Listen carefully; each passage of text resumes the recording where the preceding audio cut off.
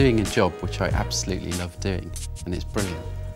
I look at the effect that humans are having on the environment, and in particular to look at the effect that we're having on habitat fragmentation, so splitting up good habitats into smaller areas, and in particular looking at the effect on flowers and the insects that pollinate those flowers.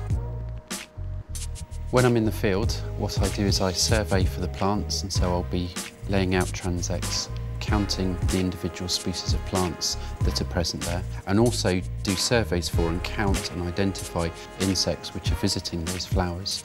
And they might be things like bumblebees, other sorts of bees and wasps, hoverflies, and a whole load of other flies, all of which are really important to the pollination of these plants. I'm taking the data that I've collected in the field and then using that in the computer to then ask the question, what happens if the rare plants go? What's the impact on the insects that depend on them? Or what happens if the bumblebees disappear? How many species of plant could go extinct?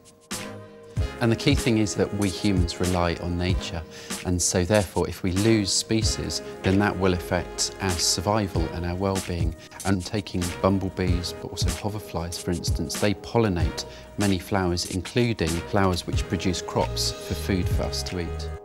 So one of the really exciting things I think about my project is the fact that I'm collecting data in the way that perhaps Victorians would have collected data, but analysing it using the very latest techniques and producing fresh answers and a fresh understanding of our world, which is brilliant.